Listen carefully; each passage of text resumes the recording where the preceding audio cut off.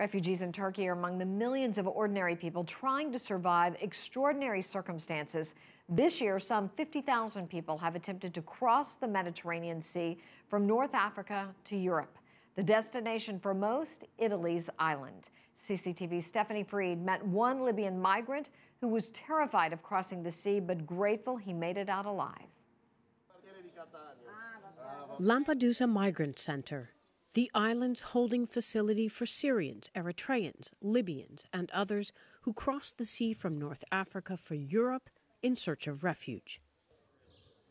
33-year-old Sammy paid Libyan human traffickers $1,000 for a one-day journey across the Mediterranean in a flimsy boat packed with hundreds of migrants, forced to urinate on themselves for lack of choice. Squeezed up against the boat engine, he was repeatedly burned. Sammy was aware of the danger of drowning, but says there was no alternative.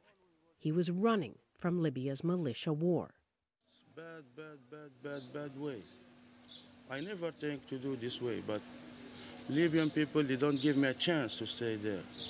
They took my car, they broke in my house, they took my restaurant, they killed my father also. I like Europe, but I never think I will come by this way. I want to go to Europe with my people, with my passport, you know what I'm saying? But they don't give me a chance. Most here made the journey because they felt they had no choice.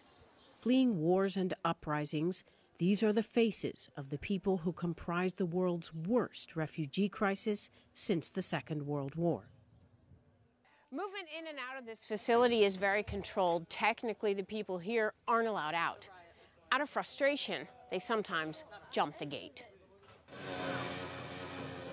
Like these Eritrean men we met in town who wanted to buy razor blades, sip a beer, feel normal.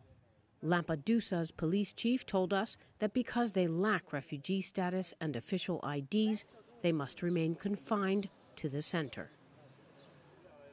Sammy doesn't know where he'll go from here or what he'll do. His mother and siblings back in Libya are counting on him to survive and thrive.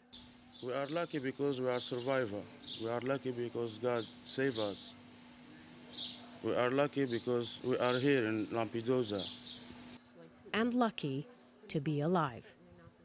Stephanie Freed, CCTV, Lampedusa Island, Italy.